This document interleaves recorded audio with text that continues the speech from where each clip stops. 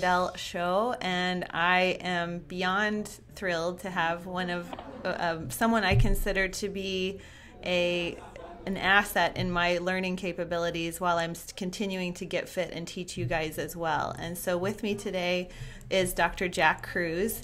And Dr. Kruse, you're probably somebody that I've wanted to interview since the beginning of my podcasting career. So I just really appreciate you coming on today. And can we just jump right into my listeners getting to know you? Can you give us a brief story about your background, what you do, and then also what brought you to this point of what we're going to be talking about today is kind of like hacking into your mitochondria and really creating an optimal shape and an optimal health that has not really that much to do with nutrition. So jump right in, Dr. Kruse. About 13, 14, 15 years ago, at that time I was given a talk, a minimally invasive spine talk in Birmingham, Alabama. Got up to give the talk, got horrible pain in my right knee, didn't know what caused it. I was in a room full of orthopedic surgeons and their spouses. They diagnosed me on the spot as tearing my knee meniscus, and I couldn't figure out how because all I did was get up to give the talk. And normally, from my background, my training in neurosurgery, I always associated that you had to have some kind of trauma with that. It turned out at that time, I was 6'2", 360 pounds. So after the talk, the orthopedic surgeon's wife came up to me. She goes, "Look, I think I know what has happened to you. I'm going to send you a book and 6 papers." She gave me directions of exactly what to do first. Read the book first, then the papers. Long story short, she used to work for a biotechnology company. She no longer does, named Amgen. Amgen at the time was having synthetic leptin trials. Leptin is the hormone that's made in your hypothalamus that basically controls all types of information about energy and information in your body. It controls every single hormone in your body. I didn't learn anything about it in medical school. Basically, what she was trying to tell me was that leptin was, I should say that Amgen was crooked. That's why they shelved their trials. But unfortunately, I took the message a completely different way. And when I read the book, I thought she was trying to tell me, is this book actually physically possible? And I decided to jump down that rabbit hole. And then for 18 months, I went to the medical school library close to where I was living at the time and started to find everything else I could possibly know about this leptin thing that I had no clue about. Wow. And I graduated medical school in 93. Leptin was discovered in 94, so hence the reason I never learned anything about it. It's the sad part is here we are in 2018 and most doctors still don't know anything about it, which is exactly what the problem in science is, because it usually takes about 20 to 25 years to go from benchtop research to realism or real life, what I like to call skin in the game. So what happened then? Since I'm a neurosurgeon by trade, I am taught to believe in the scientific method, which is randomized controlled clinical trials. Well, there was no way I was going to be able to do that myself, so I started to do self-experimentation on myself, which is now called mitohacks. And the first mitohack that I came up with after those 18 months of study, after putting everything together, was something called the leptin prescription and the cold thermogenesis protocol. So, as a true scientist, I said to myself, I didn't believe anything that I found. I told actually my family at a Thanksgiving dinner back in, 03, 04, I think it was, that I think I tripped over something. It might work. I'm going to do something unusual, and we'll see what happens. And I made a prediction to my brother-in-law. I said that I would probably be wearing his jeans in a year, and he laughed. Actually, everybody laughed except my wife. And long story short, I lost 77 pounds in 3 months, and then when I added CT to the mix, 133 in 11 months. Mm-hmm. And I did it by eating more and exercising less. Yeah. And that was kind of how the story started. And then, of course, when this change went on in me, since I was in the hospital, all the doctors are like, dude, what happened? Did you have surgery? This and that. I'm like, when did I have surgery? You guys have seen me every day for the last year. So I started talking to a gastroenterologist who was one of my good friends. And I told him kind of what I had found, not in scientific lingo, so to speak, but kind of like you would talk to one of your friends who had actually a science degree, since you didn't have to reinvent the wheel. And he said to me, he goes, would you mind if I started sending you some of my patients to see if any of this stuff would work on them? And this is obviously has nothing to do with neurosurgery, but they were tough cases for him that he couldn't do. And turns out every single person he sent to me actually got better. And I had told him about other hacks that I did on my family after I did it on me. And he said, dude, you need to start putting this information on the internet. So I got the bright idea from him to actually put the original quilt document that has what I like to call 30 different levees. And I picked the name levees because those are the things that protect the city of New Orleans from hurricanes. Yeah. So each one of the tenets that I learned about my own travel from being a surgeon to a patient was outlined in each one of those levees. And they start with most important to least important. And that's actually when I wrote it, back 15 years ago. If I had to change it, and to be honest with you, I haven't changed it in a while, but I probably should. Some of the levees now, I think, are far more important than some of the other ones before. But you have to remember, when I wrote that document, it was my understanding at that time. And just like anything in science, things tend to get updated as new data come out. So about 10 years ago, when I started putting this stuff on the internet, a lot of people would immediately call me quack, pseudoscience, and this and that. And then, when you put yourself out there, that's what you expect. And it obviously didn't faze me at all. But the best part of the story for me now here we are in 2018, is that every year I get less crazy and everybody thinks I'm a lot more smart, because all the outlandish things that I said 10 to 12 years ago, and what I said in front of some really big groups who try to ostracize me and make fun of me, has now turned out to be very, very true. So all I have to do now when I go and give talks all over the world is just take pictures of articles and say, hey, look at that. Hey, look at that. And the thing for me, and this is part of the reason why I wrote the quilt document, is to show people that 15 years ago, the answers are actually in nature. They are there, but they're only there for people who are willing to erase what's in their head from that USB device called your education, your parents, your society, your civilization, your culture, until you make these observations yourself, and then you test them yourself. See, the problem that we have in medicine is when we test in a randomized controlled clinical trial, what are we getting when we add numbers to the patients? All we're getting is a record of average. And if you understand anything about average, that's really not what life shoots for. Evolution is all about survival of the fittest. So what does that tell you when you bring it to like a mathematics discussion and you consider what a randomized controlled trial is? Life is really about the tail in a bell distribution. And what I like to call that area is that's where the black swan mitochondriacs live. Yeah. And the key with understanding that is that each one of us come with our own blueprint built into our mitochondria that really tells us a lot about the environment that we're optimized to. And the key is, once you understand the basics, then what you do is you perform mitohacks to find out truly where you're going to do well.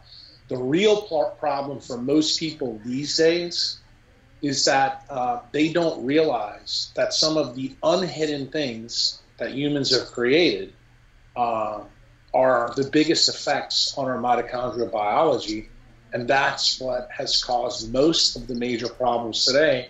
And I think the thing that makes me the most controversial, even today, on most of the podcasts and things that I do, although I very rarely talk about it anymore, is about 10 years ago, I told people at like a big paleo conference, with Paleo FX, when I was the first keynote speaker, that food wasn't important. And, to say that at a food conference, of course, pissed a lot of people off, especially some of the people that were running the conference, but they weren't willing to hear this out, which I thought was kind of ironic, because these people are supposed to be evolutionary directed and have an open mind. And it turns out that they were as closed-minded as the world that I came from, which is allopathic medicine. And that's kind of my story in a nutshell. I love that. And thank you for sharing it too, because I think I talked to you briefly before this, but I wanted to share with the listeners how I came across you, for those that I hadn't told this story to. But I came across you just by happenstance when I had a baby that was a year old, and at the time I was mostly into nutrition and exercise, because that's how I started out.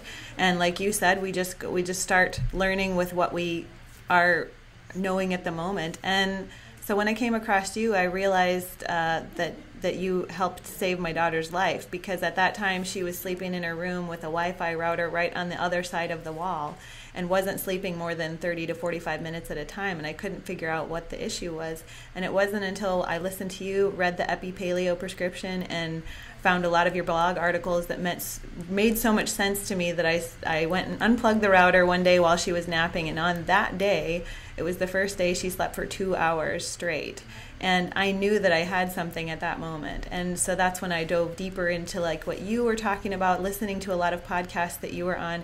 And I knew that at some point I would need to talk to you myself, because you say things, and the mitohacks that you have, no one else is saying these. And yes, like you're saying now, it's starting to come around, earthing, grounding, getting in the sun, and limiting your blue light, turning on your night shift and stuff like that. That's starting to come around. But you were the first person that I ever found that said these things. And so I just want people to realize that here is a neurosurgeon that maybe stopped using the scalpel as much and actually went into fixing people with natural things that we, like you said, already have the knowledge inside of us to know. We've just kind of forgotten. And these unhidden things that are staring us right in the face right now are the things that are causing us some of the biggest problems. So that's kind of what I wanted to bring attention to my listeners today, is they've got in their hand, or they're looking at right now, something that could be part of the whole reason they're sick, or they're obese, or they're having issues with their body. And it has probably very little to do with nutrition. I think at one point I heard you on a podcast say that nutrition is actually 1/3 of what health and gaining an optimal shape and optimal health is about. And the other 2/3, I'd like you to go into that a little bit more. Can you fill us in on those 2/3 that you have an idea about? Yeah, well, I just commented to one of my friends who I really argue with on Facebook, and I pointed out to him that the fastest human on Earth right now is Usain Bolt, and he made a comment during his last gold medal performance, where he did it again, that his training regimen was that he ate chicken McNuggets just about every day. And I made the comment that when you have good mitochondrial function, you could basically eat shit on a shingle and get away with it, because that's what humans are designed to be. They're designed to be omnivores. They can eat anything provided the mitochondrial function is good. What's the part of the equation that's the issue for most of us today? It's actually the mitochondria. So to make it make sense to the non-scientists who are listening to this, it's a very simple concept when you think about a car.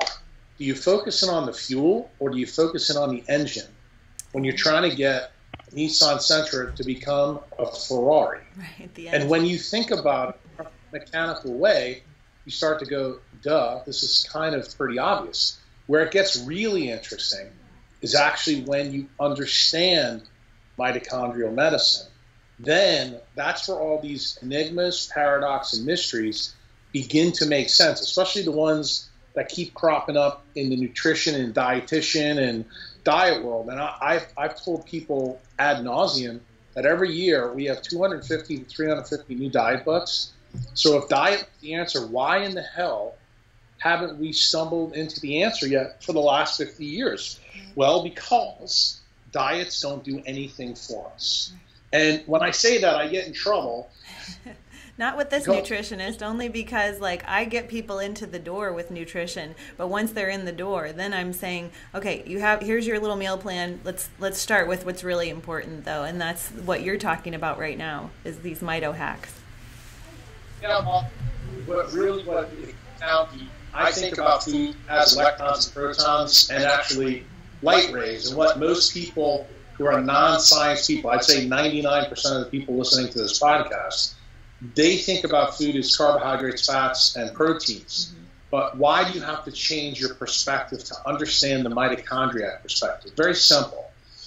And this is axiomatically true. This is one of those few things I'm going to tell you that Jack Kruse is 100% correct about, and where dietitians and nutritionists make their big mistake. All the food gurus make the mistake. The entire food web on this planet is linked to photosynthesis.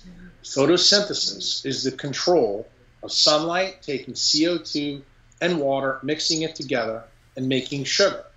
Here's the key. Inside of you is these mitochondria, these engines, these Ferraris.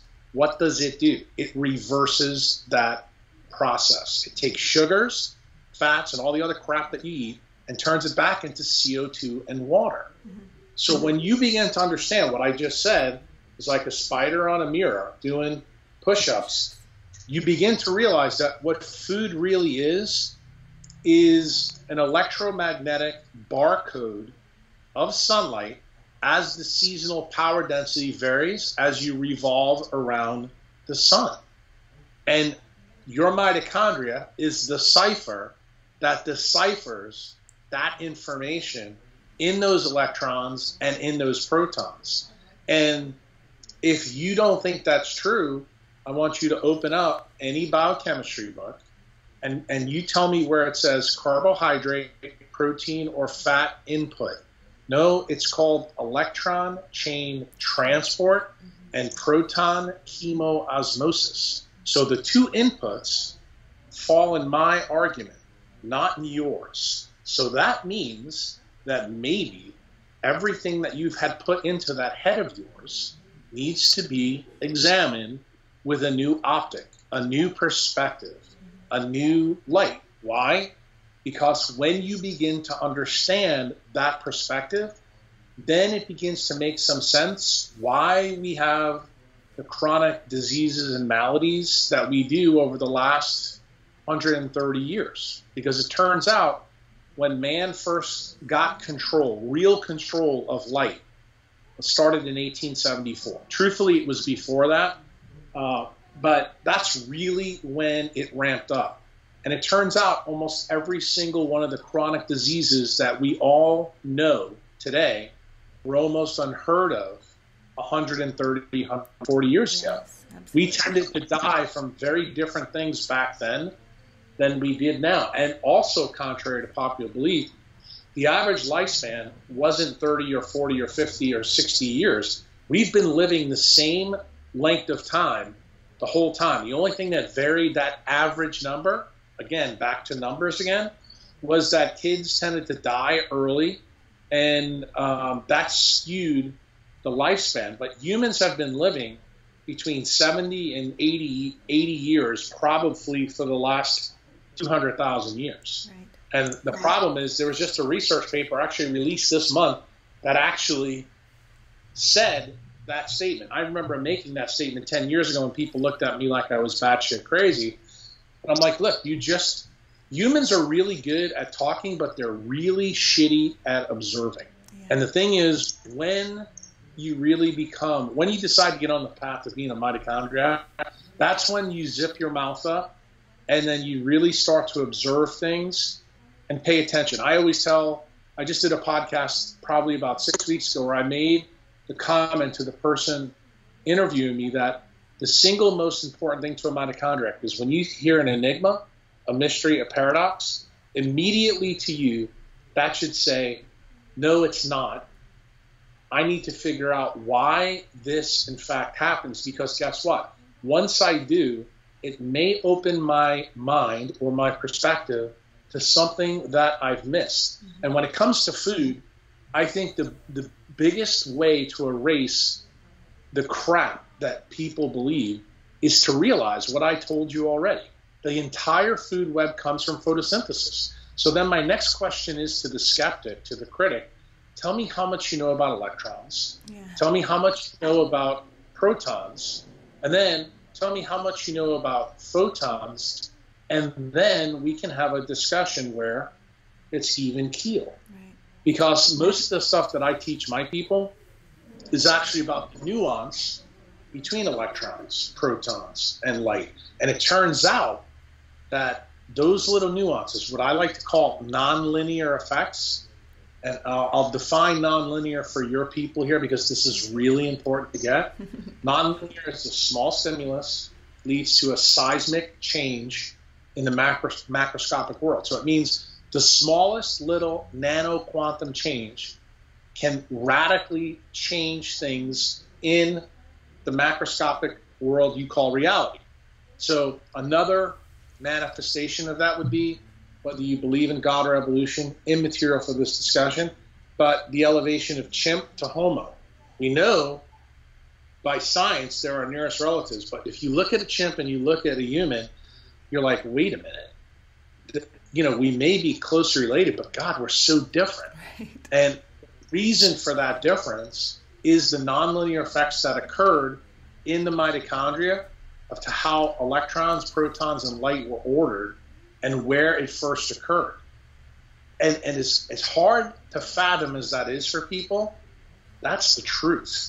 So it's kind of like the statement that I give to my clients when I say we're just going to change these little things and they add up to big results. So what you're saying, if I'm understanding this right, is small changes yield big results. But these small mitohacks, but small changes done to the correct things. Right, exactly. Not the things that don't matter. See, here's the flip side of the mitochondriac point. Okay. If you focus in on the wrong things, like the food gurus do, guess what? That's when you get Einstein's, axiom.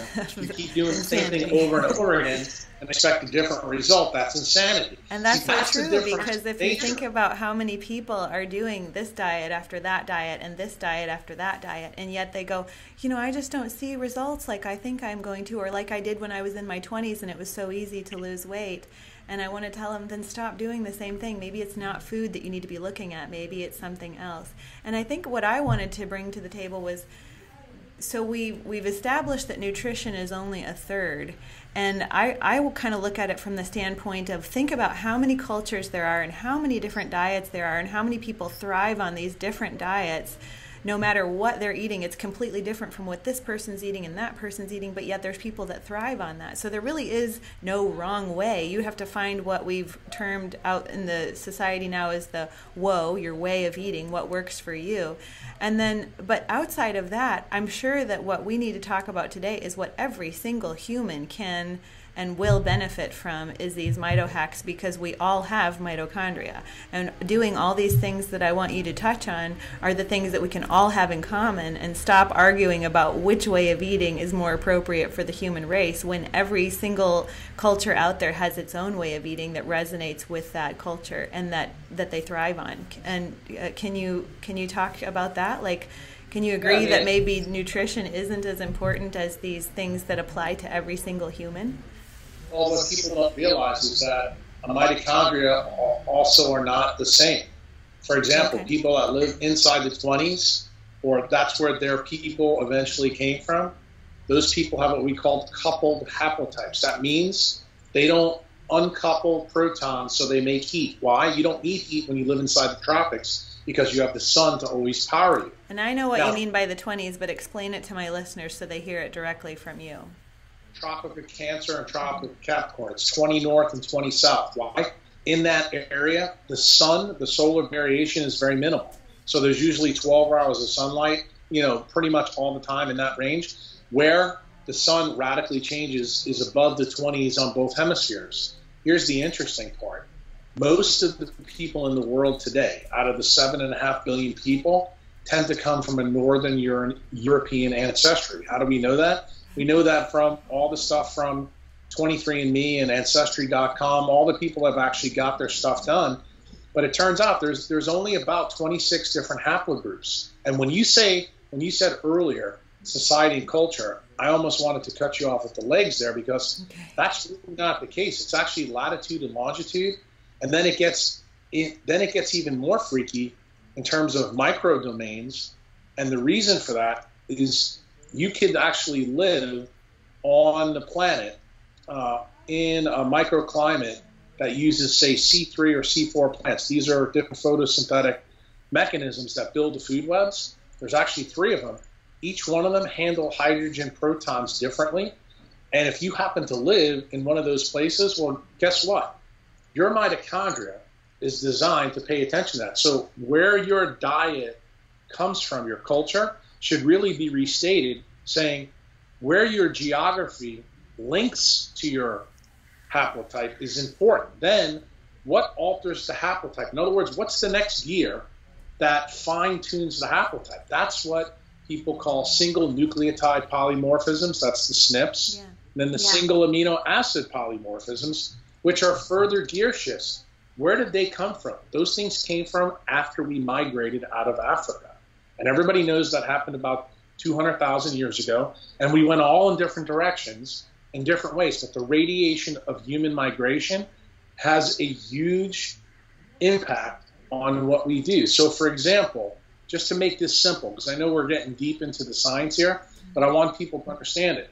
Most people know that I favor a certain way for eating for most of the people on the planet, because most of those people have Northern European haplotypes. That's the reason Jack says it.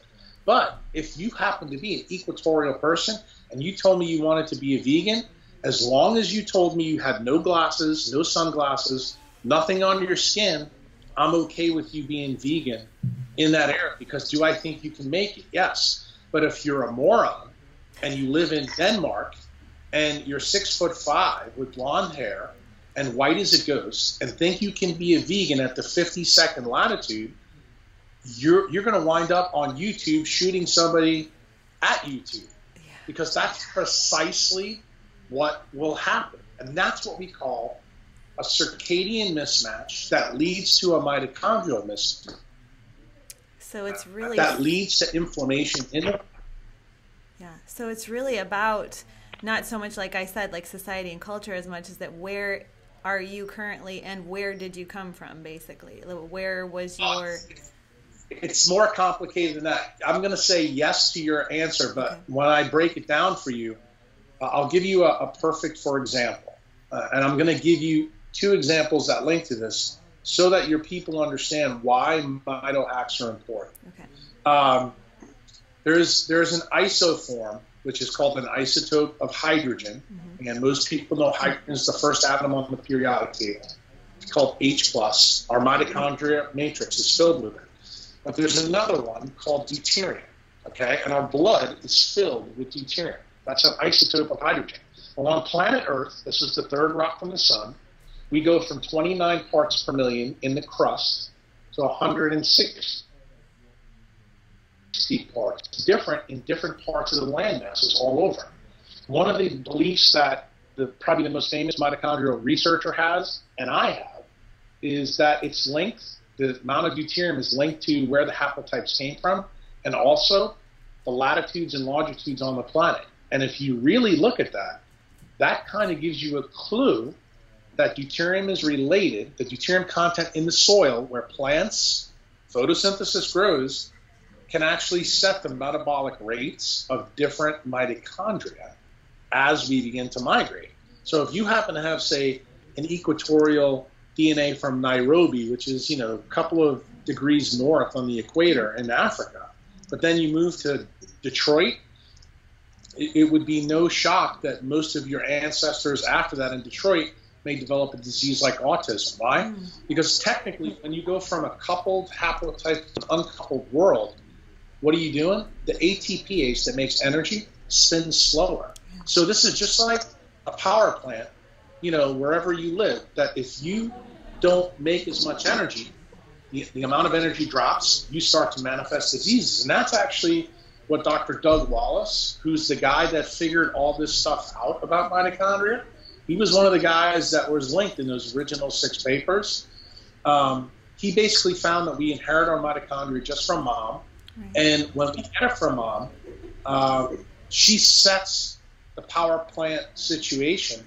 The key thing is the decisions that you make after that radically impact that. So just because you think you can live in New York City, if you happen to be Somali or you happen to be, say, Kenyan, that may not be the optimal thing. You can certainly go visit there, but it would probably not be wise for you to relocate there long term, because eventually you're going to create a problem. And it turns out the problem that you've created is that your mitochondria can't uncouple in cold temperature. Mm-hmm. So not only that, you're going to do really poor. If you happen to eat, say, a predominantly plant-based diet, you're really going to struggle in a place like that, because you're going to create more inflammation, because you're going to slow down your metabolic rate even quicker. You know, you mentioned something probably 10 or 15 minutes ago, and I was going to stop you, and I didn't. When you said that your client said, hey, when I was 20, I lose weight. Well, do you know the reason why? It gets right back to this story. Because when you're 20 years old, and this is before, 0G to 5G in the terms of the EMF networks, talk about before we had all that, what Wallace found is that the degree of our metabolic rate is best when we're in our first and second decade. The reason why people had no problems losing weight when they were younger is because their mitochondria is in tip-top shape. So no matter what they ate, you can tolerate it. But what happens? What did Wallace also find? Every decade that we age, our heteroplasmy rate, which is what this change in mitochondria is called, goes up 10%. So say if you're 55 years old, you're in your sixth decade, that means you have 60% heteroplasmy. What do we know from the old medical literature? Forget about the new stuff. We know that the diseases of aging began to show up at that 60% threshold. Yeah. So Wallace has done a lot of research to show that those diseases show up then, no matter what. In other words, it's not the anti-aging guys like Aubrey de Grey who think that we're going to live to 200 years old by doing some kind of crazy shit through his science.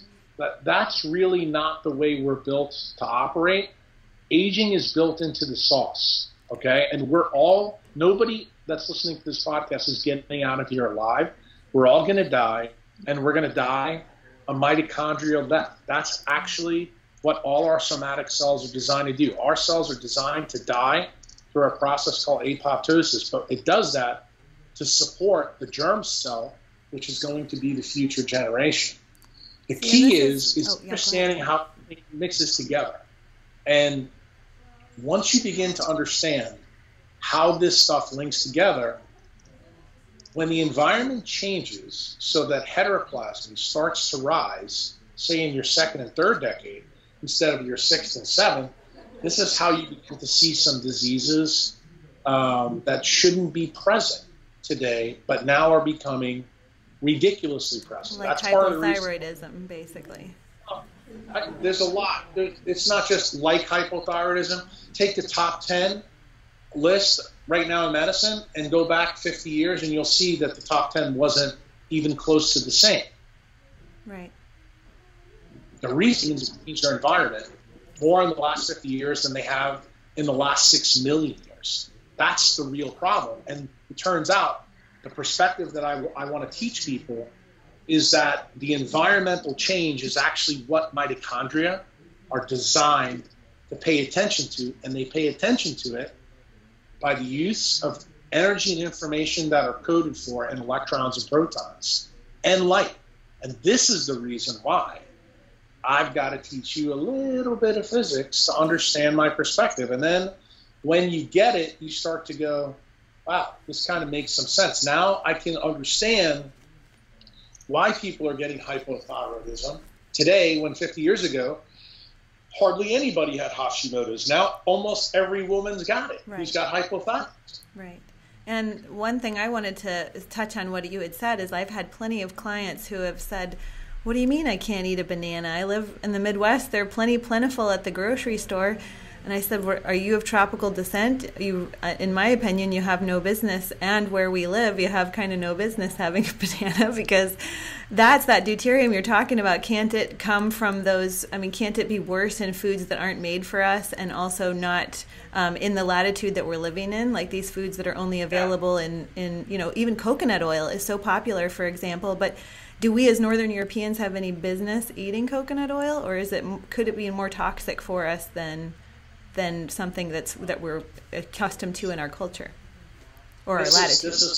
This is a great question you're bringing up, because it's actually going to be a Patreon blog that I'm releasing this month. I'm a Patreon member, so I'm ready. I've been giving people lots of hacks to do, and there's a specific hack coming about coconut oil that's pretty much going to blow people's minds, because it links directly to the coming 5G network. And I'm going to make a prediction about coconut oil is going to replace a macronutrient in the human diet when 5G goes live. And this is going to happen probably in the next 24 months. Some places it's already happened. But the answer to you, prior to, say, 1990, I would tell you that you could probably use coconut oil and get away with it. But your discussion about the banana, it really rings true to me, because when I was at PaleoFX that first year, I'll never forget it. I was on the stage and I made the comment that if you think you can eat a banana in Boston on December 31st and get away with it, you're a moron. And I'll never forget, there was a Harvard psychiatrist who tried to argue with me about it. Very famous in the paleo community. She's subsequently been kind of marginalized, because I think people realized that she had a pretty myopic focus on carbohydrates, proteins, and fats. But the interesting thing is now the chronobiology that's come out in the last 10 years has proven that I'm correct about this. And the reason why is because the electrons, protons in the banana need to be matched to the light environment that the eye and the skin also see. So when what your gut senses is not equivalent to what the eye and skin get from light, that creates a mismatch. And when I say the word mismatch, I want your listeners to think about the word chaos.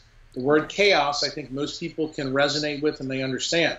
What do we call the word chaos or mismatch in medicine?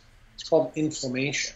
And it turns out that inflammation is a rhythmic scale of protons. That's H+. Well, it turns out that when you add deuterium to the mix, because it's an isotope, it creates more inflammation than H+ does. And it turns out bananas have a lot more deuterium in it than H+. Doesn't mean it's bad, because a banana inside the 28th latitude, which is where Jack lives now, believe it or not, bananas grow here year-round in New Orleans. And just a block away, it's not there anymore because we had a bad freeze in December, but I have a neighbor that had a banana tree, and we used to go by. In fact, in December, it had bananas all growing in on it. And my rule is very simple. You can eat donuts or jelly donuts when they grow on trees in the neighborhood that you're in. And if they don't, then you shouldn't be eating it. Amen. And it's the same thing with fruit. But it's the same thing with fruit. It's the same thing with anything else. Absolutely. And the nice thing is this exempts proteins and fats, because if an animal lives in that area, that means you can eat the animal. And I'm talking about from an ancestral standpoint. I'm not talking about you taking a penguin and bringing it back to Fort Myers, Florida, and saying, okay, well, it's here, I can eat it. That's kind of a little bit stretching the truth. Well, and I want to jump in there too before I want you to definitely touch on the coconut oil thing, because I'm so intrigued by this. But while I have you on this subject of like animal food, where it's grown and where you are, I want your opinion on the carnivore diet that's really popular right now, because I only jumped on it in the middle of winter when my husband brought home a deer, and I said, you know what, if we lived off the land right now where we live, this is all we would have access to is this deer. Like, there is no vegetation, there's no fruit growing, there's no grain. You get the animal and that's what you eat. So I wanted to see if you feel like this carnivory that's going on is relevant for a time and for a latitude and for a season, but your thoughts on doing it long term for these individuals that are doing it currently.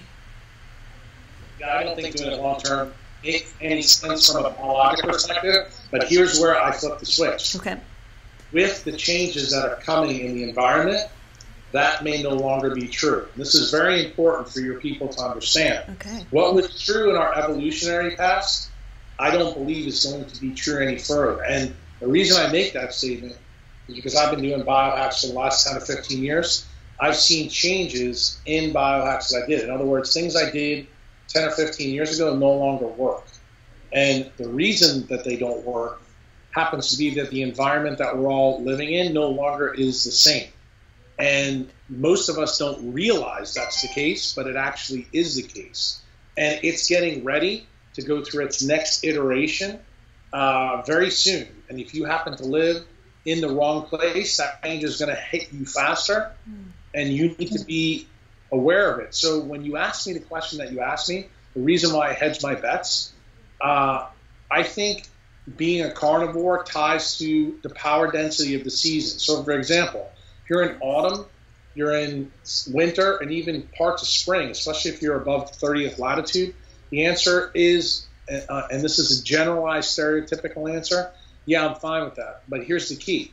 When you get into late spring and summer, you need to flip the switch, just like photosynthesis does, for where you are. Because even at the 60th latitude, you will have carbohydrates growing in that neck of the woods. Therefore, there's a reason for you to eat them.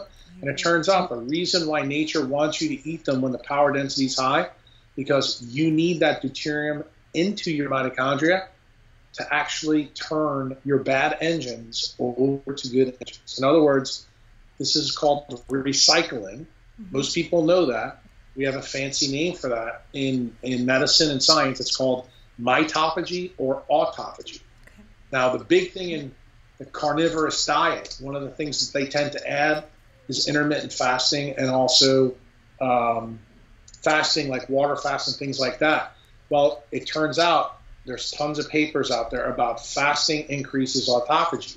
What most of those people don't realize is that if you perform fasting at the wrong time or in the wrong latitude, it will not have as big an effect. That's the reason why you'll read 50 papers about fasting or autophagy, and you'll notice that there's uneven results. The reason why is they never have any light controls or seasonal controls. Right. Most of these studies, you also need to realize, here's the big problem, the real big problem. Most of these studies are done on mammals that are rodents that are diurnal, human diurnal. Here's the key thing. If you have no light controls, the insights that you get from these papers often are wrong. This invokes what we said earlier. There's a nonlinear effect. If you take a nocturnal mammal study and think it's going to work in a diurnal human, you're going to make a nonlinear effect change, and it could lead to a real problem. Yes. And this is what people do not understand in the nutrition literature, and these can lead to bad effects. I told you before, I was talking to a friend on Facebook about arguing with him about food, and that's when we got into a discussion about melatonin, taking oral melatonin. And I said, look, this is the reason why it's a bad idea. It thins your retina. We know this from ECT studies. And the thing is, there's a bunch of idiots out there selling supplements to people who can't sleep, taking melatonin. Well, they don't realize that the long-term issue may be that you're going to get cataracts early, get AMD early, then you're going to lead to neurodegeneration early just because you couldn't sleep. And you have to realize the melatonin pill that you take and the melatonin that you make in your gut and your eye and your brain is not equivalent. Why? Because it's designed to be in what we call a thermo-coupled unit. Everything in biology is based on a negative and positive feedback loop. So when you look at that loop right here and you add something exogenous to it, it decouples the system. And anytime you decouple a system, You extinguish one side of it, the other side also gets extinguished. That's what happens with predators and preys. Like it happened in Yellowstone Park. When we took the wolves out to save the deer and the buffalo, what happened? They both wound up going away. What happened when we brought the wolves back? Everybody got healthy again. Right. That's how biology works. It works not through linear thinking. And this is why humans are really poor observers, because they in a linear fashion. Why? Because we believe in cause and effect. How many times have you heard in studies that, oh, this is correlation, not causation? And what do I say, especially on Twitter, to these obedient idiots to the paradigm? Nature is based on probability. It's called quantum electrodynamic theory. It's not based on cause and effect. In fact, quantum mechanics tells us there is no cause and effect. Guess what?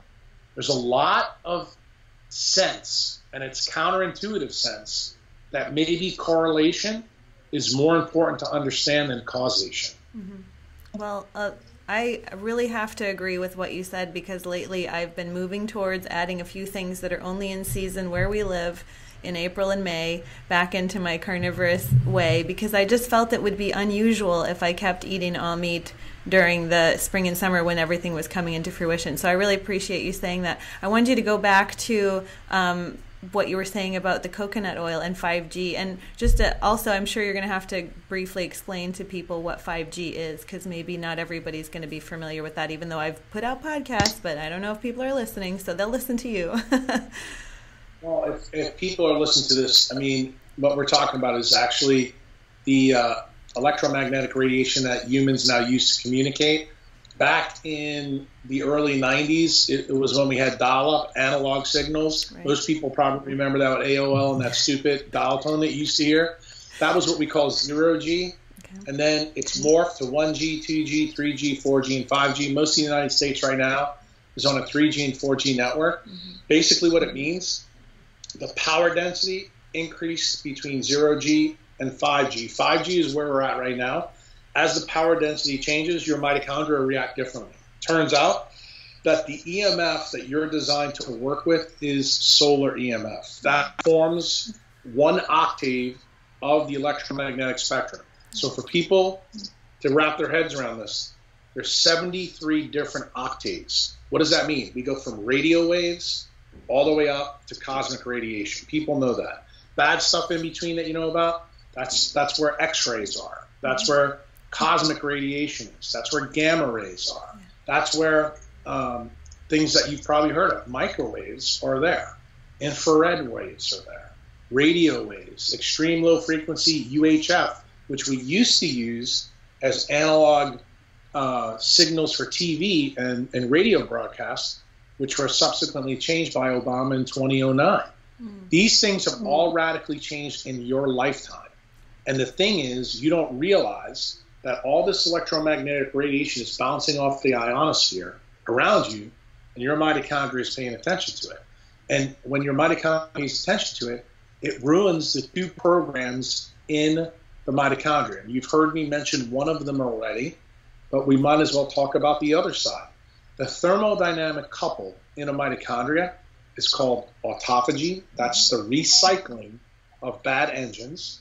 And the other side is apoptosis. That's cell suicide. Right.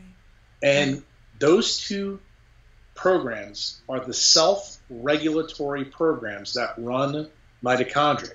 It turns out that 0G to 5G uncouples those systems. And when you uncouple the system, autophagy gets broken. That's where every single disease that your listeners know about comes from. And that's chaos. Right. And when both of them get broken, that's where you get the real serious diseases like neurodegeneration, and the big one is cancer. Yeah. That's actually when you get what we call a redox shift in your mitochondria called the Warburg shift, which some of your more astute listeners probably have heard of before, but they really don't understand.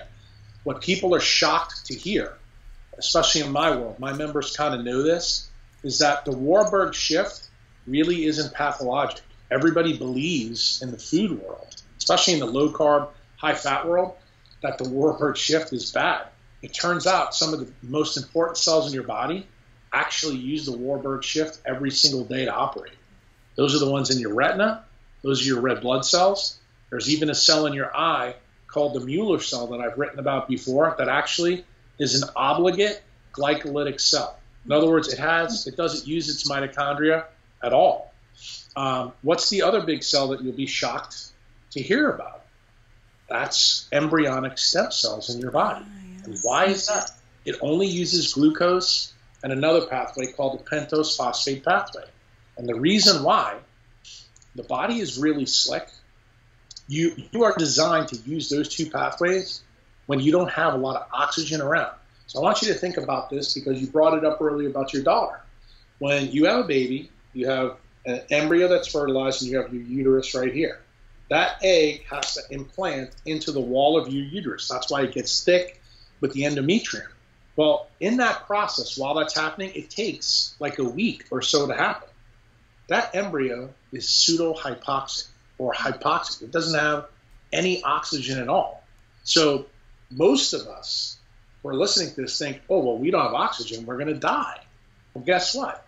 That means your cells have to have a solution for when oxygen levels are low because it's got to protect those stem cells. You remember what we said earlier in the podcast when I said that your somatic cells have this apoptotic program, this cell suicide program to protect the germline.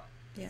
And guess how it works? Yeah. It uses glucose and it uses this pentose phosphate pathway and low oxygen tension to work. What's the flip side?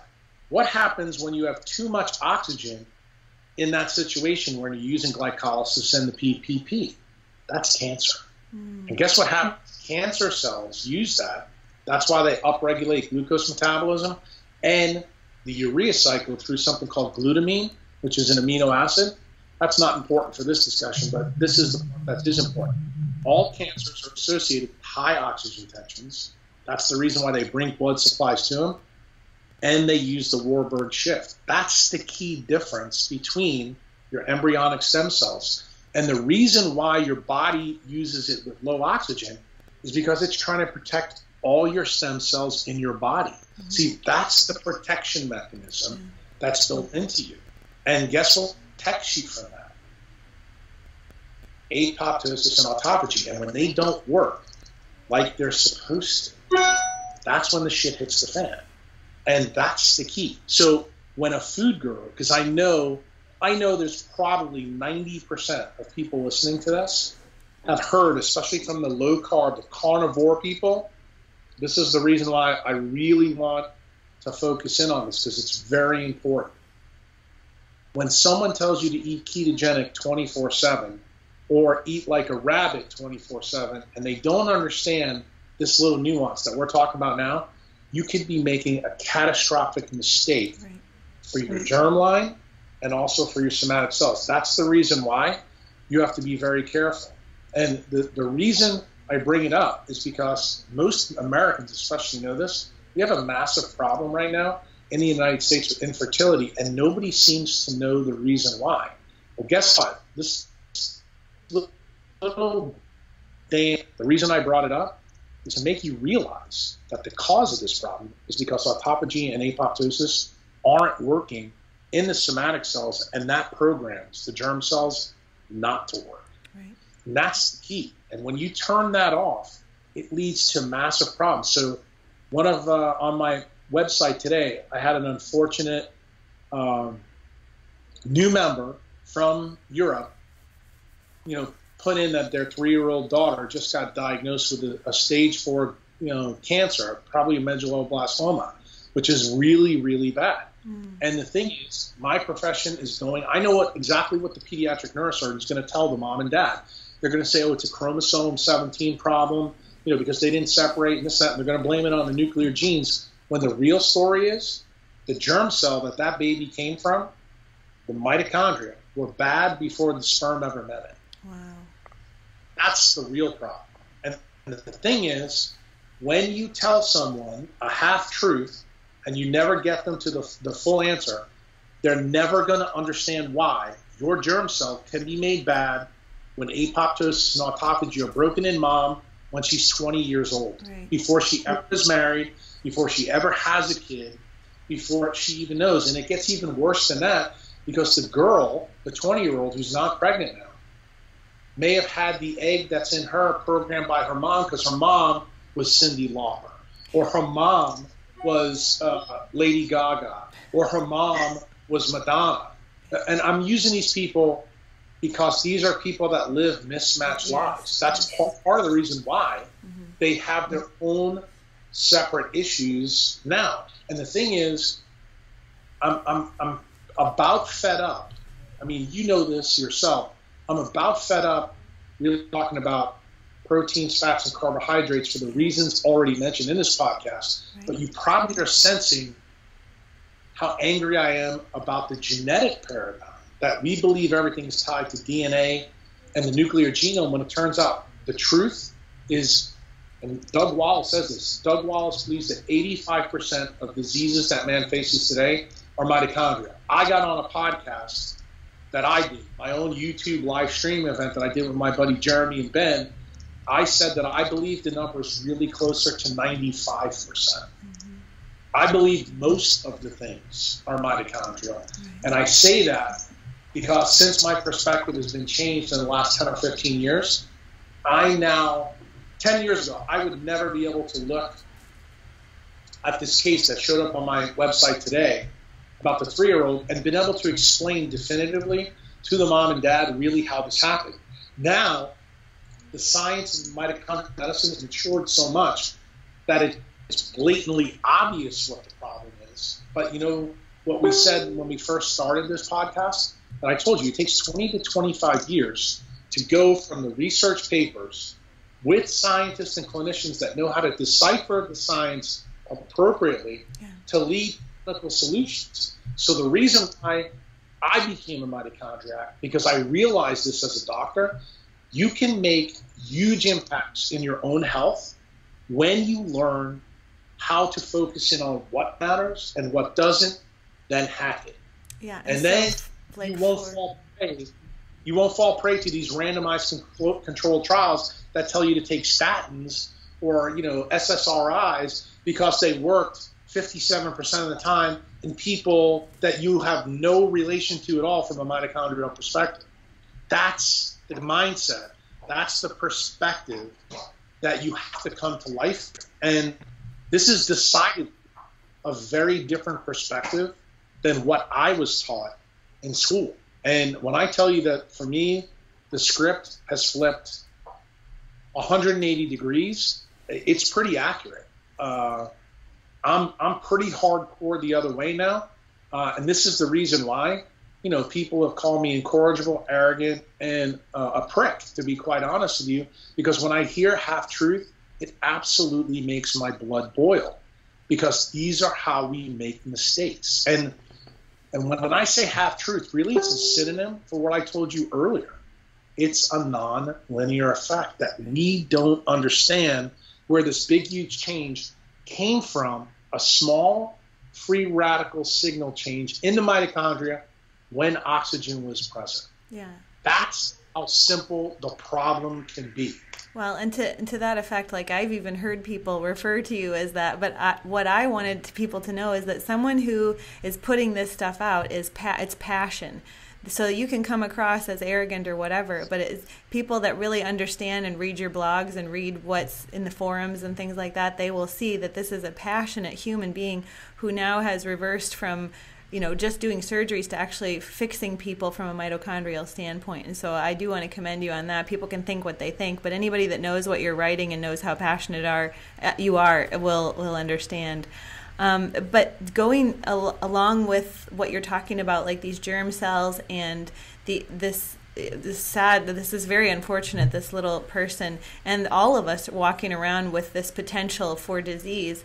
Let's take them through some mito hacks that are prominent with you that you want to relay to people, and also why we need them based on the 5G and based on Wi-Fi everywhere we go, and based on not getting enough sunlight and not getting enough connection to the earth. So please, I want you to just fill them in on your best ways to enhance our mitochondria. Yeah, the number one thing that You need to see the sunrise every single morning you get up. If you don't, you're making a catastrophic mistake. Probably the second most important thing is if you can, try to see the sunset or at least be around and see it, because that tells you your brain how to set this, what you've probably heard of before called the adrenal stress index, which is a test. I'm not interested in a test. I'm trying to get your cortisol and melatonin cycle right. And the reason why, it turns out your cortisol and melatonin curve is another synonym for apoptosis and autophagy. When it's flat, you're in trouble.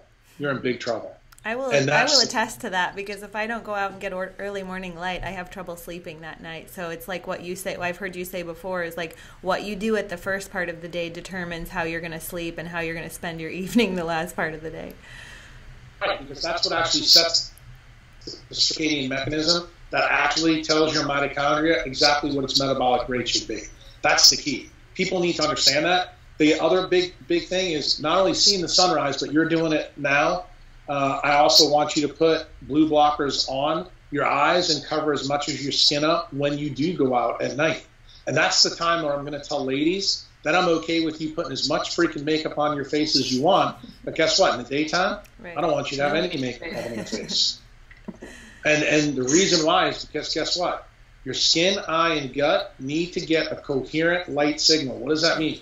Meaning that the same power density from the season has to hit all three places, because if you're giving it a different message, you're creating a problem.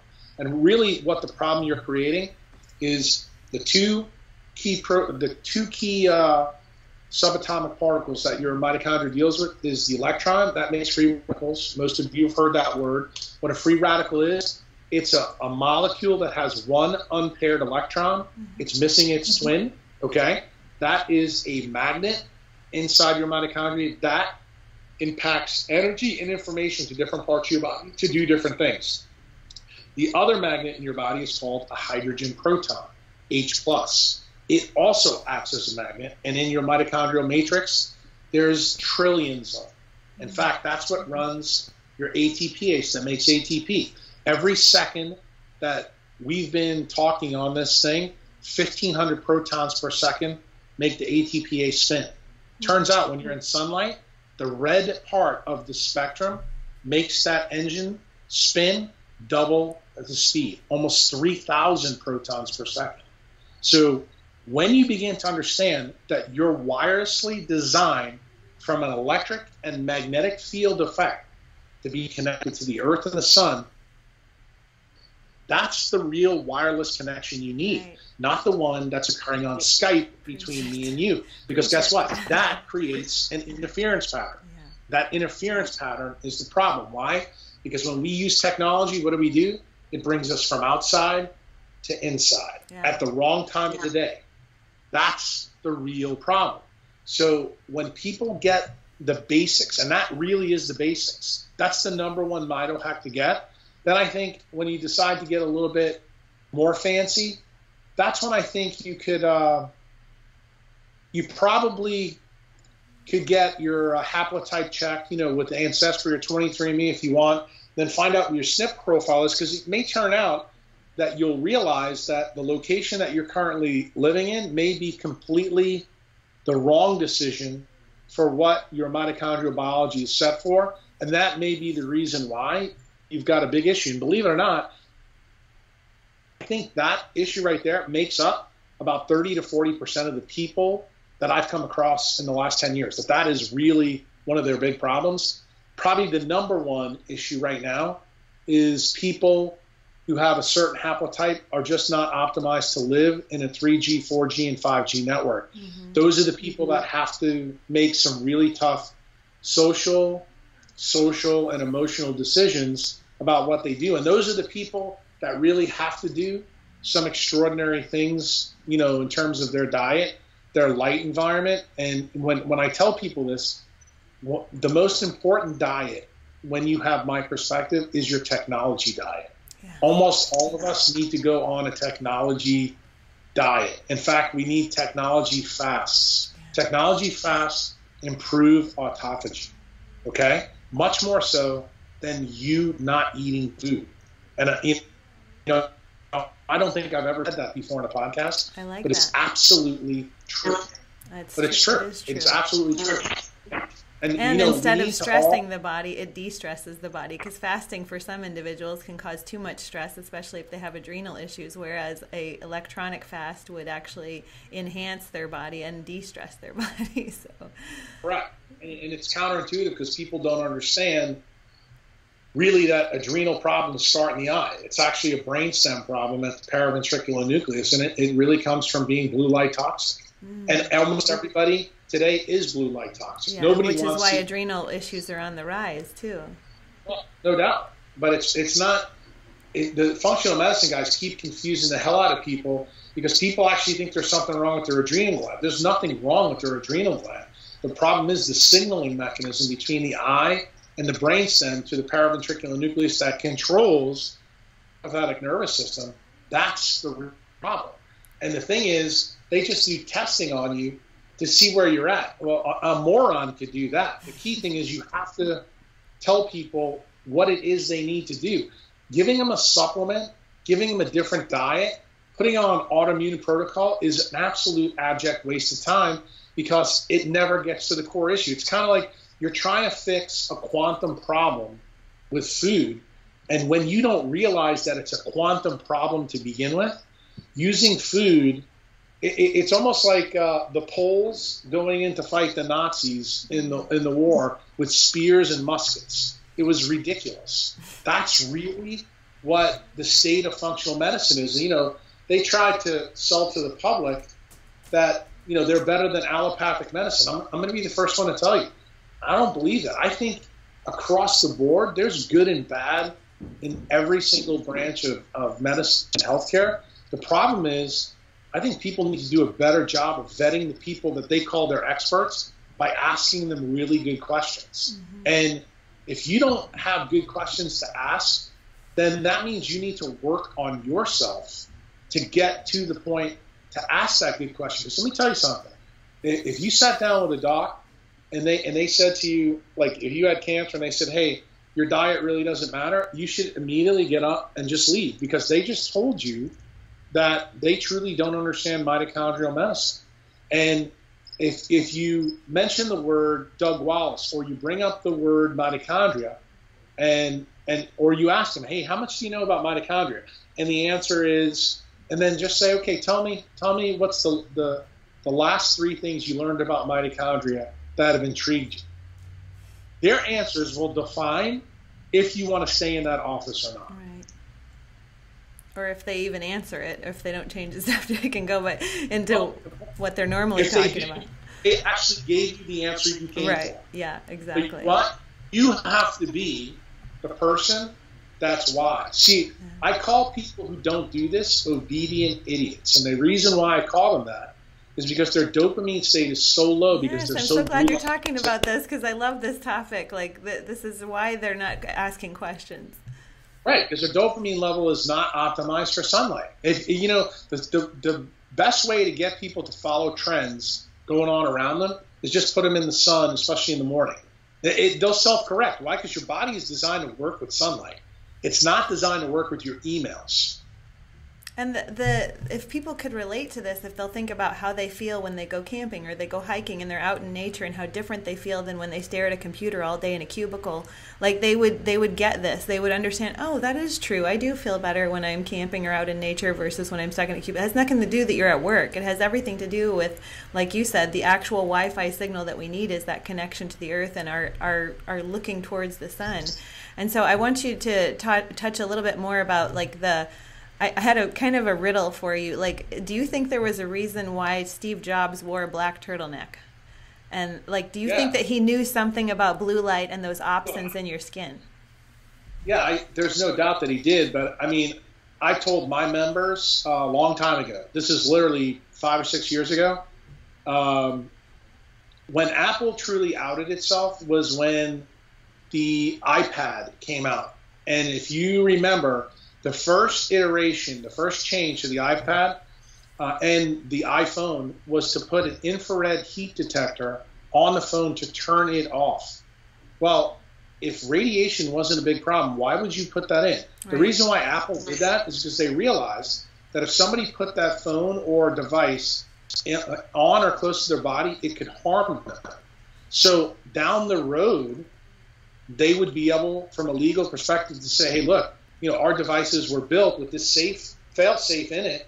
The thing is, here's the interesting thing. You go back and look at when this came out. Not one time did it ever show up in an Apple ad that actually was built into their device.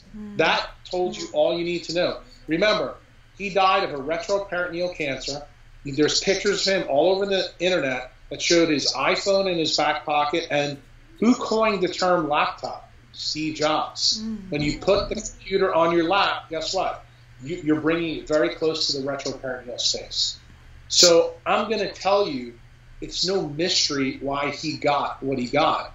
And after he died and his memoirs came out, and you saw that he would not even let his own kids use his own technology, that should be an eye-opener. Now, Bill Gates is still alive, and we just found out the same thing is true with him.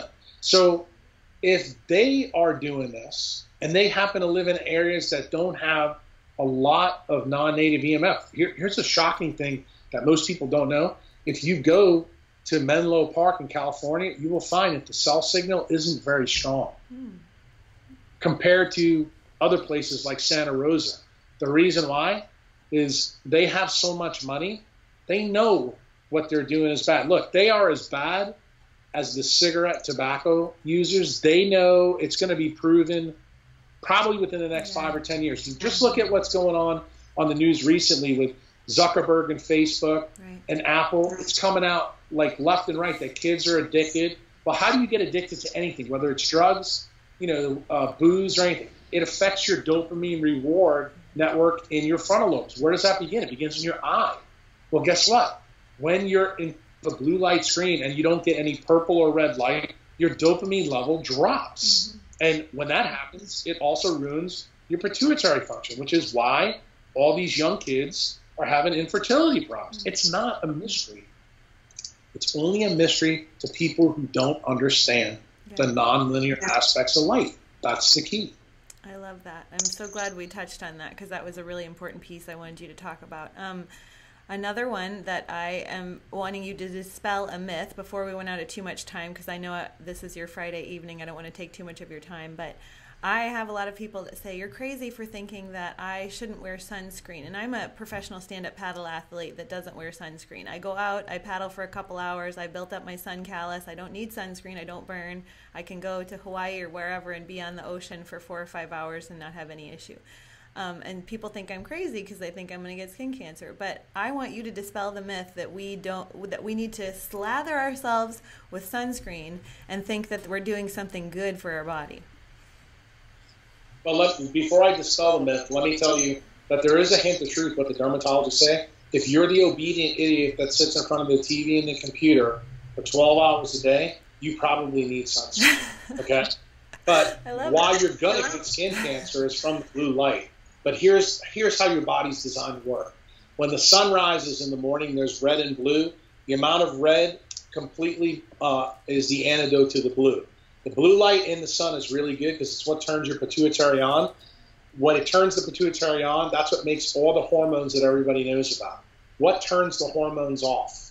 The first sign of UV light. So that's UVA light. Now, when UV light shows up is different everywhere on the globe, okay? If you could live at a place where it never shows up, so you're going to have those hormones teeming for a while. But the signal has been the most broken signal ever. But the way the skin works is very interesting. You are built with natural sunscreen. And the natural sunscreen starts in your skin at the bottom level of the skin, which has a specific name. It goes all the way to the top. Most ladies know that the top layers of skin are dead. But what do y'all do? You spend all kinds of freaking money trying to pull all those dead layers off. And guess what? There's a physics effect called the auger effect, A-U-G-E-R. As those cells go from the rapidly dividing level to the top, what happens is the DNA opens up and the DNA denatures. That acts as a molecular sunscreen to get rid of all the problems with UV light. I knew there was a reason why I didn't exfoliate. I don't like to exfoliate now. I know why. What protects you from UVA and UVB light for a long time? Like the European guy, I'm built, my skin and my mitochondria are not built for the tropics, yet I can stay out in the sun 7, 8, 9 hours and not have a problem. Mm-hmm. How does that work? Well, there's a thing that's called building your callus up. Most ladies, if they're listening to this, will understand. If you go out and buy those brand new pair of shoes that you love, you put them on and they hurt your feet, and you're like, no, I'm buying these anyway, because if I wear them a couple of times, they'll be okay. That's what's called breaking in your shoes. Everybody understands that. Well, that's exactly what AM sun does to your skin. Here's the problem, ladies. It means your skin, your entire body, not your makeup, needs to be in that sun. Why? The red light in sun, okay, between probably, I'm going to say about 500 to 600 nanometers. It actually goes higher than that. Actually builds up your tolerance for the next diurnal variation. Mm-hmm. It's UVA. In other words, the more red light you get, the more UV protection you gain. Mm-hmm. The problem is, if you're what most idiots do who are listening to this, they go to the beach at 11 o'clock, stay there till 3, so they never saw the AM light and they never see the PM light. Because believe it or not, you can build your solar callus up later in the day once UV goes away. If you decide you don't want to go out to the beach early. The key is, in the spring, if you want to see this effect, you need to use early morning and late afternoon naked bathing to improve this, so that when you go out midday, you'll be able to tolerate it. Now, if you have a Fitzpatrick skin score like I do, which is a 1, you're going to have to do this for a long time before you're able to do what I do. But the key thing is, everybody listening to this, I don't care if you're black, white, purple, or green, this works. Yeah. The problem is, you need to understand built into your skin, and that detection system, like when people get red, that's the detection system that you've exceeded your allotment based on where you're at right now. Mm-hmm. The key thing is, and this is the take home that I really want to make about sun exposure, because this is not what you're going to hear from the dermatologist and ophthalmologist, but what I'm about to say has been axiomatically proven true in multiple studies. The more solar exposure you get, all causes of mortality drops. Yeah. So let me get this straight. I'm not talking about different diseases now. I'm talking about every disease under the sun. This has been data that most doctors want to bury. Why? Because the dermatologists can't explain it, and they make money off of people staying out of the sun. And here's the key. Those old brown ladies that you see in Florida, they're doing it right. I love what I want your people to get is, I don't want them to think, oh, well, I can go into a red light a tanning bed or a regular tanning bed to get the same effect. The answer is no. And the reason for that is that your listeners are probably not old enough like I am to remember the Pink Floyd album from 1969, when the sun ray came in and hit the prism and breaks into the 7 colors. Sunlight, and again, this goes back to our original statement, it's a nonlinear effect. Each one of those colors has its own effect. It turns out that purple light has the biggest nonlinear effects. In fact, it's the only part of visible spectrum that controls all the nonlinear effects in biology. Every single one of them. And the auger effect that you just talked about is one of those not very well-known effects. So yes, you are built to be in the sun. And not only that, there's another chemical that's made with dopamine in the eye that you've probably heard of called POMC. That chemical makes beta endorphin, which is our natural opiate. Nature built you to be addicted to solar exposure. Yeah. Why? Because if you're not in the sun, you don't make this chemical. And that's the reason why people like Kurt Cobain, Prince, Michael Jackson all killed themselves using drugs. Why? Because they lived an electromagnetic life at night, never went in the sun. Light. You think about all They all had mental issues. Mm-hmm.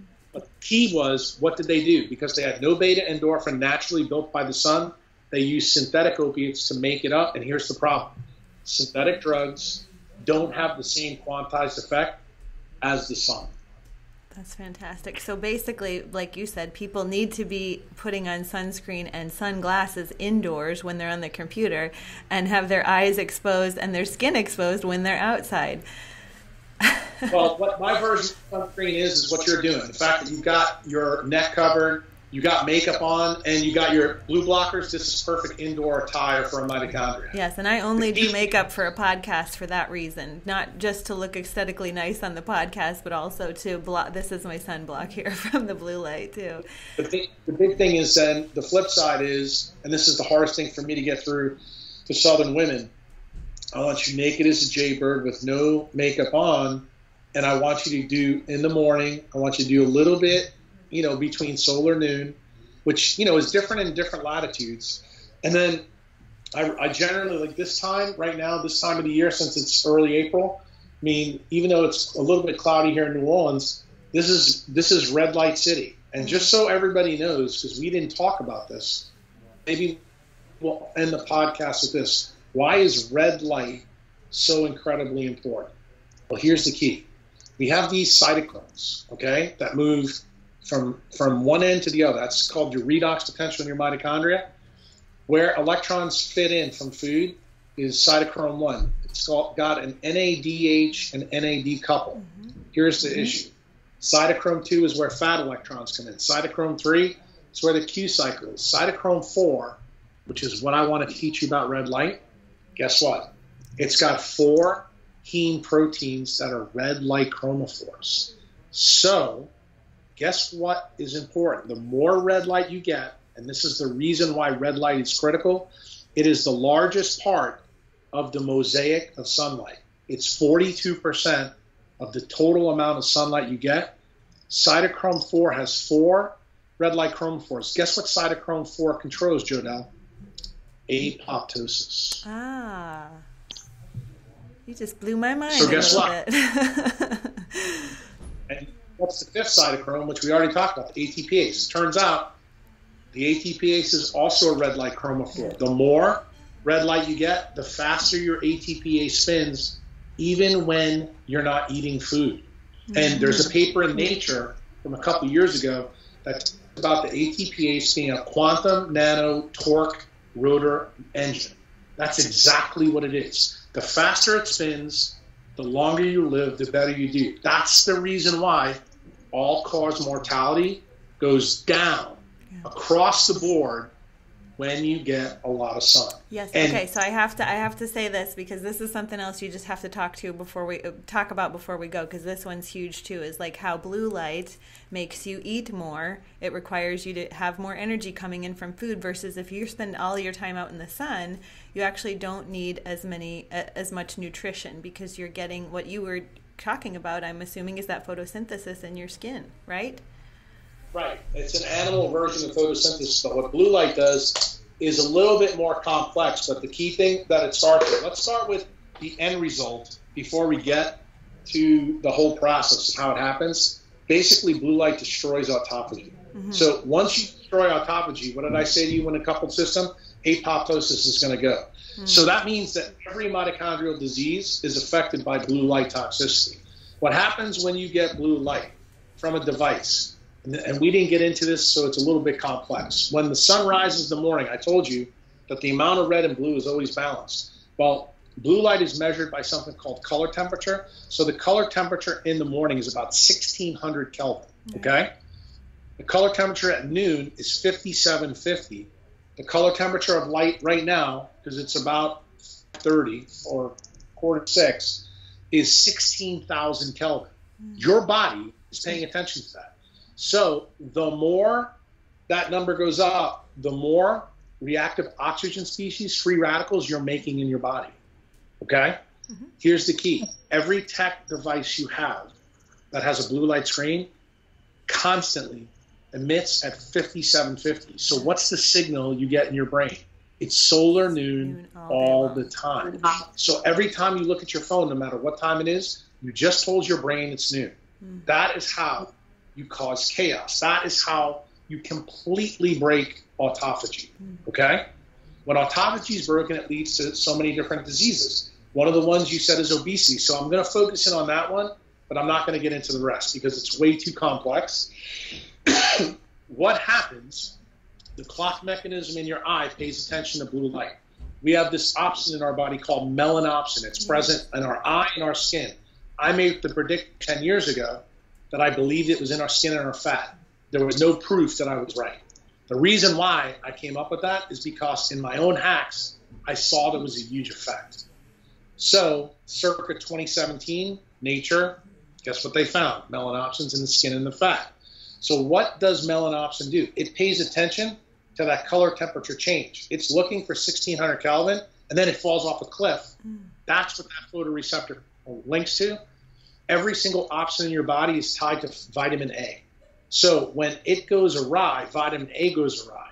When vitamin A goes awry, vitamin D goes awry because they're a coupled system. But the big effect in the eye is you have more DHA, which is fish oil from fish, in the retina to the hypothalamus where the pituitary and the leptin receptor is. It has more DHA in it than any other part of the brain. Why? Because when DHA is put into the eye, it becomes more like a wire that has electrons on it. So it functions just copper wire in the body. When you put blue light in it, you reduce the amount of DHA in that central retinal pathway. Whose effect controls this? For the skeptics that don't believe this, a guy named Dr. Nicholas Bazan, who's an ophthalmologic researcher at LSU. There's two loops in the eye. One's called the short loop. The other one's called the long loop. The short loop comes directly from the retina, recycling. Guess what controls that? Melanopsin. The backup system that we use when this one gets awry is the one in the liver. But if you happen to have obesity, you can't use your liver to fix the problem. The only way to do it is to use AM and PM sunlight, okay? So as DHA goes down, the clock mechanism in your suprachiasmatic nucleus that controls every part of circadian biology and the peripheral genes everywhere in your body can't tell time. So that clock works on something called an optical lattice clock mechanism. It pays attention to blue light and blue light in particular. And when you keep looking at your phones or doing this, you have completely screwed the timing mechanism up. So what happens? What happens is what would happen, say, in Home Depot. I'm going to give people another analogy to know. When you're at Home Depot and you're the guy who's in the factory and arrivals come on Tuesday and deliveries go out on Wednesday, your life is nice and easy. But what happens when arrivals and deliveries come on Tuesday? Chaos. At the same time? Exactly. That's what it does to every cell in your body. Now, let's go to the nonlinear. How is blue light nonlinear? Small little change. Okay, I just looked at my cell phone. You don't think that's a big deal. Now what just happened in your mitochondria? Those cytochrome proteins we just talked about, they're supposed to be about 1 angstrom apart. Now they're 4 angstroms apart. When that happens at the nano level, the amount of energy and information that can be harnessed from that electron or proton reduces by a factor of 10 for every angstrom it stretches. So if you stretch that out and energy flow drops that much, you have to eat more electrons to get it to flow from cytochrome 1 to oxygen. That's why you get to be a fat ass. I think that's a perfect place to end the podcast on, because you just touched on a huge amount in like, that was like a 1.5 minute segment that you just touched on a huge amount. So if people can't get something out of that, then they're just not listening, or they're too blue lit. So I don't want to kill any more. I just want people to understand there's more to the story than just carbohydrates, proteins, and fat. And if you heard anything in this podcast that at least intrigues you, this is what your homework is from this podcast. Do yourself a favor and just keep your mind open and try to learn something new. Question everything. Because when you learn something new and do it, even if you only do 1 or 2 things from this podcast, then you still helped yourself. Why? Because here's the flip side of what what's important about mitochondria. When you've changed the key factors in your life, that means you can make the nonlinear effect work for you in your mitochondria. You can actually reverse illnesses really easy, doing things that most of your friends will say, there's no way that could work. Well, guess what? There is a way, because they don't understand the essence of what nonlinear really means. And hopefully, after listening to this hour and a half or 2 hour, however how long we've been on this thing, talk about it, you'll get it. That's the key. If one person gets helped by listening to this, then it was worth it. That's what I feel too. So on that note, Dr. Kruse, I so very much appreciate your time and your expertise, and gosh, just what you've done with your life to like bring all of this to fruition, because I wouldn't have found this if I hadn't stumbled upon your blog and upon all of your research and stuff like that. So I highly encourage people to check out jackkruse.com. That's Kruse, correct? And how else can they find you? I know you're on Facebook as well. Yeah, I would say my doctor Facebook page is where I actually do, I probably give about 4 to 6 lessons per day in posts. They're designed to really stimulate your curiosity. But if you want to read, especially my current stuff, my old stuff is on at the Jack Kruse blog site. But all my new stuff, like the last year, is now on Patreon. Yes. If you think anything you heard today, you're going to have to pay me a cup of coffee a month to listen to my wisdom. I do it. And I would say, the Patreon site, I think, is where you'll get a lot more detailed answers, because it's private, it's off, and I still do a lot of answering questions on the forum on my website, but those are the best ways. And if you want to cut through the first 3 years of my blog, you can buy the book I wrote 5 years ago called The Epipaleo RX. It's on Amazon. I think it's the easiest way to cut through the first 3 years of the blog, because if you go read the public blogs, they will split your head open. It's also on ebook, which is how I got it, which I wish I would have it in real form now, because I've highlighted so much of this, and at least when I'm on it, I'm on airplane mode, but I wish I had it in like book print too. But it's been read over and over again. It's an excellent read. Excellent. They make it print on demand, so you can get the book. Okay, good. Okay, but I still turn it on airplane mode, and I put my blue blockers on, and I just go back through it. I use it as a resource. I mean, I just always go back and find new information, even though I read it like 4 times. So I appreciate that about it. I won't make us end any more of our autophagy that's going on and just hurt our mitochondria anymore. But I hope we can do this again, because I want, again, to talk more about DHA, because I love to talk about that. I want to talk more about the sun, more about cold thermogenesis, which we didn't get to talk about, which is huge. And so I hope that you'll pleasure me by coming back on the podcast again in the future. We'll try to make that happen. Okay, great. Well, enjoy your Friday night, and thank you so much once again. I so appreciate you. Okay, take care. Okay, you too. Bye-bye. Bye.